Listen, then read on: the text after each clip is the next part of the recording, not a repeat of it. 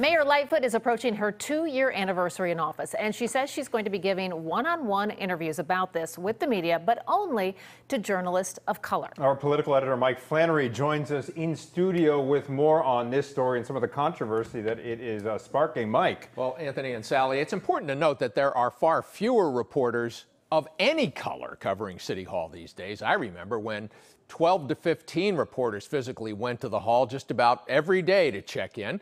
Now there is just really a small handful who do this. One is a black man, one an Hispanic man. The mayor complains none are women of color. In a written statement, Lightfoot said there are 0 women of color assigned to the City Hall beat. 0. I find this unacceptable and hope you do too. That was an old picture of me with Harold Washington. It's a resumption of a conversation I've been part of for more than 40 years. Harold Washington was, of course, Chicago's first African-American mayor. He often complained that white reporters, you see me there with Gus Savage, another African-American politician from the South Side who complained about white reporters not understanding some of the metaphors, some of the language that Washington and Gus Savage used. Barack Obama's approach, on the other hand, was very different. Obama is not a native Chicagoan and arrived here as an adult, just like Lightfoot. Unlike Harold Washington a generation earlier, Obama and Lightfoot attended majority white schools and escaped the worst of the segregated world that the late Mayor Harold Washington grew up in. Lightfoot declares that white reporters at City Hall should now be accompanied by a black or brown colleague. For the record, I was hired at Channel 2 back in 1980. I had been a Sun-Times City Hall reporter. I was hired to replace an African-American political reporter, Emery King, who had been hired by a national TV network to go cover Capitol Hill and the White House in Washington, D.C. Guys?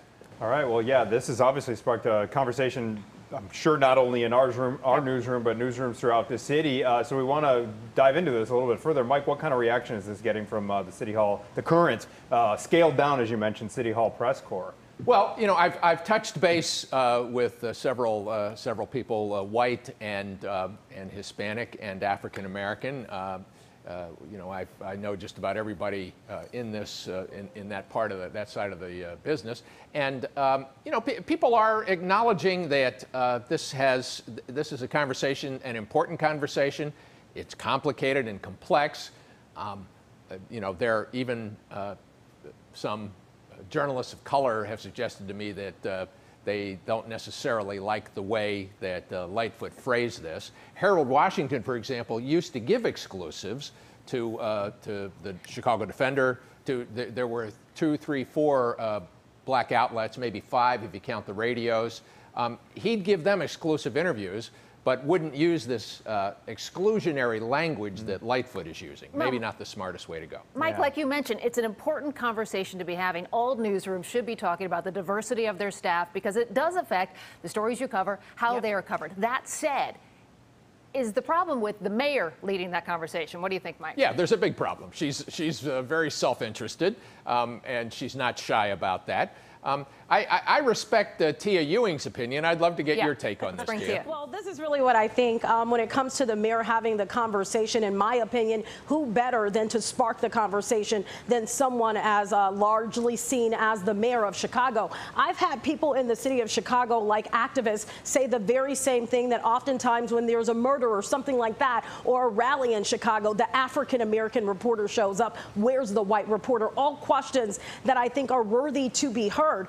What I think the mayor is doing here that is different is she is a voice. She is an icon in some respects here in the city. So if she doesn't start that conversation, who else would be the person to have it? You may not like how she did it, but I think it was definitely worthy to be brought up. And it's not just what you see on air. You also got to remember newsrooms have people behind the scenes, and all of those faces matter. All of those colors matter. All of those ideas matter. And we have to stop being afraid to talk about real issues. This is a real issue that impacts how people are covered in the city of Chicago, in the suburbs, and I think we have to make sure that those people are reflected, not just right here what you see on TV, but behind the scenes as well. And I applaud the mayor for being courageous enough to even talk about it, to bring forth this conversation. Was it the best way to do it, to exclude people? Hey, I'm not here to say, but I think the conversation needs to be had, and right now is a great time to have it.